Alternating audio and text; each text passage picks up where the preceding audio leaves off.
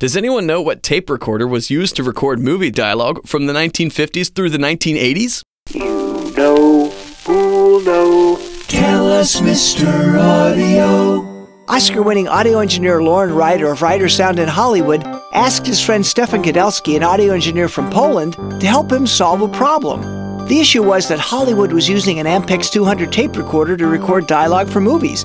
It sounded great, but it was so large that it took 2 or more grips to carry it around on the movie set. Ryder asked Kudelski if he could build something a lot smaller. Kudelski's company made robotics, and he had developed a small tape recorder to send data to the robots. So, he set about to modify his tape machine to be used for movies. His first tape recorder for film, the Nagra 1, was introduced in 1951. It was light, rugged, and compact. When the Nagra 3 was introduced in 1957, it could also record neopilot tone, which made it possible to stay in sync with the camera. In the following years, stereo and timecode models were introduced.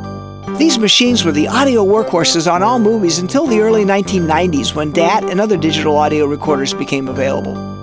By the way, Kudelski called his tape recorder Nagra because it's Polish for that which records. Thanks, Mr. Audio.